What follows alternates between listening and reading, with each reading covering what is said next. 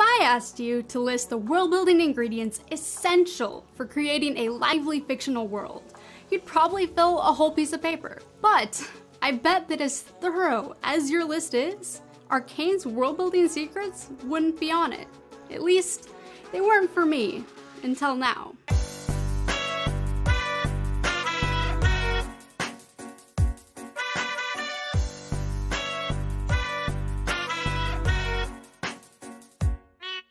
Full disclosure, I have never once played League of Legends. Hell, I have never even watched someone else play.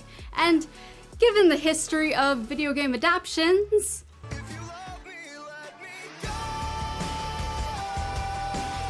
I came at Arcane with a bar so low that even I couldn't trip over it. That's a short joke, not a clumsy joke. So imagine my utter flabbergastery when I, with absolutely no knowledge of the fictional universe, characters, or even tone, took all of 3 episodes to declare Arcane my favorite TV show of all time. If you can't imagine, I'll give you a visual reenactment. The prophecy is true. And because I'm me, I proceeded to spend weeks trying to figure out why. Most of the answers were because Arcane is fucking awesome. But one answer eluded me. Why am I so attached to a world that I know so little about? A world that ignored most of what I consider to be world-building rules.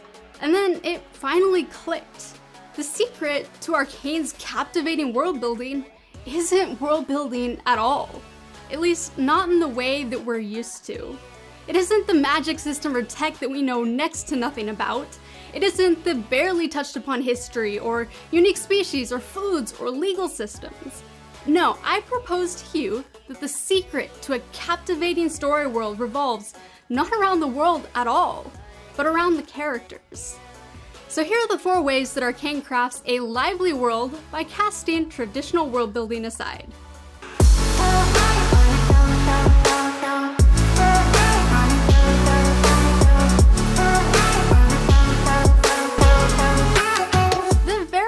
Taste of world building we get from Arcane starts approximately 17 seconds into episode 1, and it's so wrought by emotion that you probably missed it. Though I bet the information made it into your brain nonetheless. Dear friend, across the river. Powder's song not only conveys a sense of tone and theme, but it immediately provides economic class information that is pivotal to the story. The song is fleeting, the information vague, and yet it conveys everything it needs to. And all while never once feeling like world building. The show is full of moments like this, where the world building is so thoroughly framed within a powerful emotion or scene that we look at it not as information at all, but simply as art. From the mundane to the world shifting, all of the information we're handed is tethered to a character and mood. I think this is most obvious if you pay close attention to when we're first handed the names of places, ideas, and objects. For writers, it's sort of instinctual to name an element before defining it, especially since we spend half of the day looking up definitions to common words, just in case we forgot the meaning of them. It's easy to forget that words are just a tool of communication and should thus always come second to the meaning they're meant to convey. Arcane trusts the audience to remember concepts without a name to pair with it. And this naturally leads us to link the definitions to our feelings, which in turn creates stronger memories since that's just how the human brain is wired. So when we finally are handed a word, it becomes simply that, a word. And as such, it can be forgotten without negatively impacting the story or our memories of it. For example, the first time we're handed a name for this dark underground area is when Vander says, "Welcome to the lanes." It's one of the shortest instances of reveal to name delay, but that's because it gets some special treatment. You see, this line is preceded by the show's first integrated music video, which, aside from just feeling stupidly satisfying, uses the line as a placeholder onto which it attached a bucket full of emotion. And then, the location name is delivered right after the dialogue. This is vile. And Vander's. You'll learn to love it. Then, And only then does the show give a name to the folder in our brain that's already brimming with imagery, associations, and feelings. On the more extreme side of time separation, we have Hextech and Shimmer. The words crystal, magic, and Hextech, for example, aren't mentioned until the second episode, at which point we already associate them with wonder, danger, and accidents. Shimmer makes an appearance in episodes 1 and 2, in scenes with characters who know its name, and yet, the audience isn't given a name for it until episode 3, at which point we've associated it with violence, power, and the biological, via scenes that carried a strong sense of foreboding and fear. Locations, items, concepts, roles, over and over again, the names and details of world-building elements are given only once we've been exposed to that element in a character-bound and impactful way, forever binding these ideas to powerful emotions. And because of these colorful lenses, repeated world-building exposure is never boring, because each focal character adds a new layer of color and complexity. For example, enforcers are initially presented within the frame of fear, rage, and death, but later we see them through a more balanced lens that is Vander's interaction with Grayson. Then we have Caitlyn's lens of respect and Silco's use of them as tools. Each character sees the role in a different light and casts it in a different emotion. Each lens left in place just long enough for us to adjust before the next one is introduced, letting us truly appreciate the shifts. This allows a steady buildup of color that is never overwhelming, and yet ultimately results in such a vibrant sense of these world-building elements that they legitimately start to take on character of their own.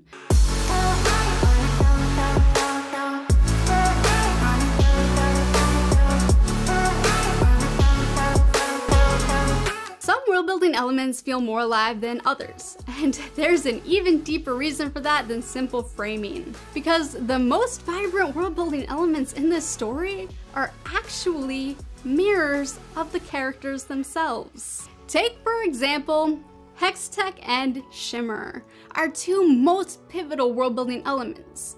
Hextech is represented by blue and was created with the intention of helping and healing, but in the end is used as a weapon.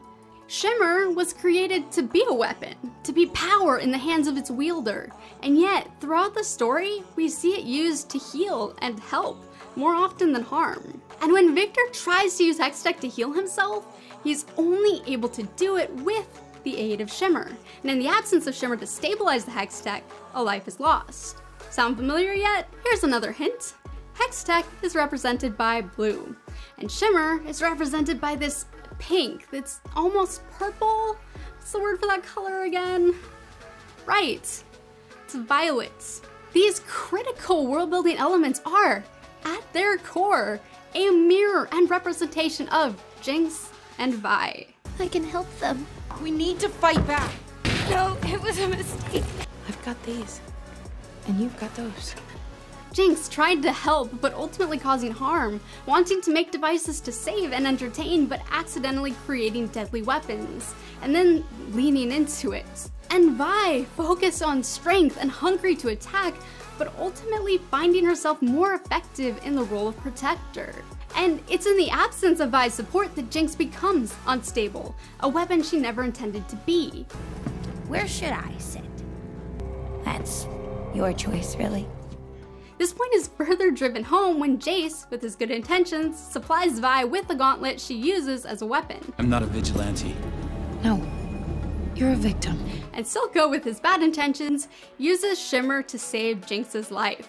And so even as Hextech and Shimmer add depth to the arcs of these central characters, the characters themselves breathe life into these two pivotal world-building elements. And it is truly like breathing, because not only is everything in the story connected, but it's in constant movement, an ebb and flow, a breath and a heartbeat. This world feels alive because it is always shifting, and with a chaos and unpredictability sourced straight from characters who are, themselves, full of life. Which brings us to the next element.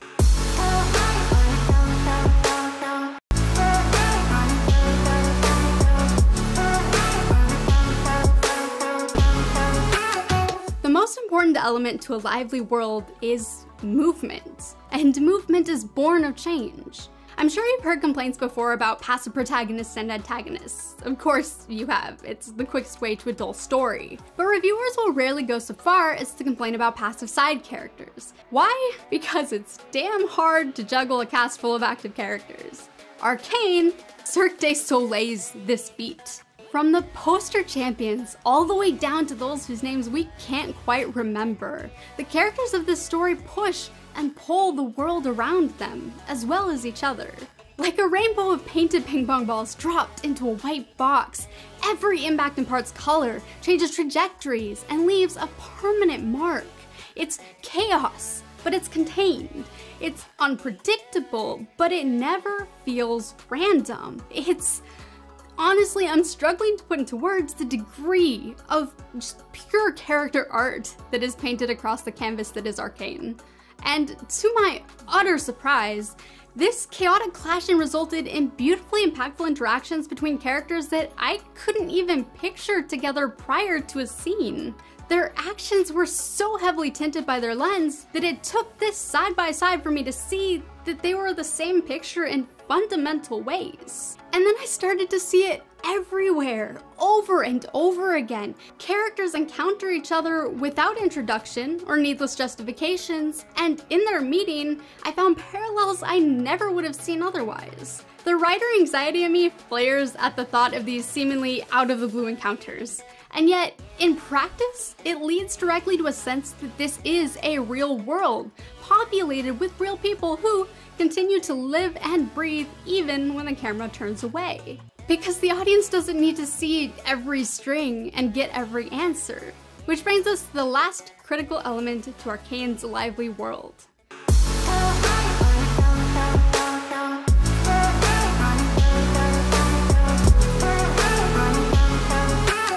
The world is treated as the backdrop that it is meant to be. After all, we consume media for the characters, the events, the experiences, not for the fine details. Arcane never forgets this. And so, vibrant and detailed as the background world is, and holy hell is it vibrant and detailed, it's left always out of focus.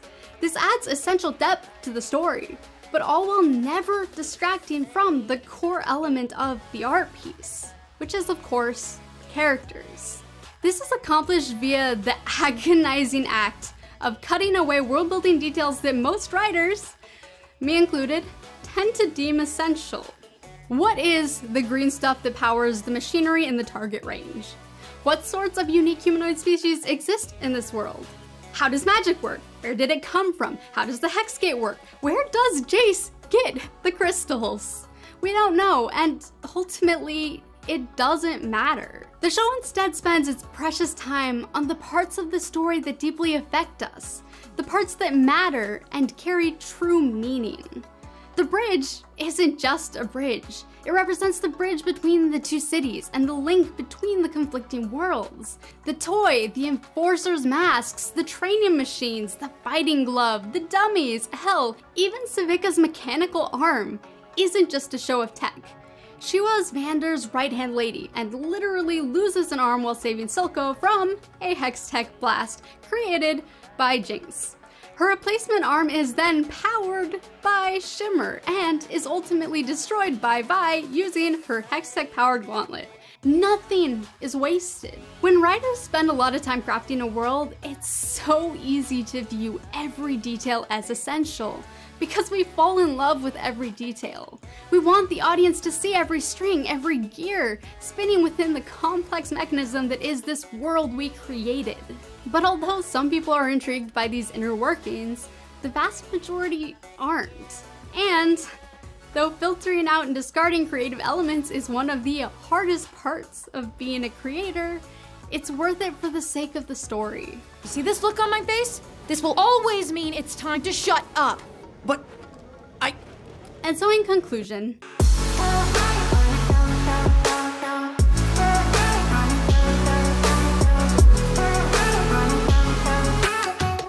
I think that I've been looking at world building all wrong. I've been viewing world building and character development as two separate mechanisms that, when combined, form a greater whole. Like two types of brushes intended for the same canvas. But the truth is, they aren't equal, and to treat them as such is to sacrifice the core of story itself. Yes, you can absolutely make an art piece with just paint and canvas, but I believe now the story can take on a whole other dimension of life, when instead we treat the characters as models onto which the world building is painted. After all, characters are pivotal to the story. World building, on the other hand, is simply the flair, the decoration, and the backdrop. And sure, this method requires that writers sacrifice some of the finer details and work in broader strokes. And yes, the result will be messier, more difficult to work with, and harder to maintain. But what better way to capture and represent life than something just as messy? Now, it might come as a surprise to you, but I am not the ultimate authority on storycraft. But I am the ultimate authority on how Arcane made me feel as an audience member. And so I can confidently say that as both a writer and an audience member, I prefer world building that's painted onto a face. If you, like me, love character-driven stories full of morally gray and complex casts splattered in world building, go grab Alethea. I wrote the book I wanted to read, and Arcane now holds the title of my favorite show of all time, so basically if you liked Arcane, there's a high chance that you will like Alethea. Shout out to my patrons for keeping this channel alive when I neglect it for months on end. And that was it for this video.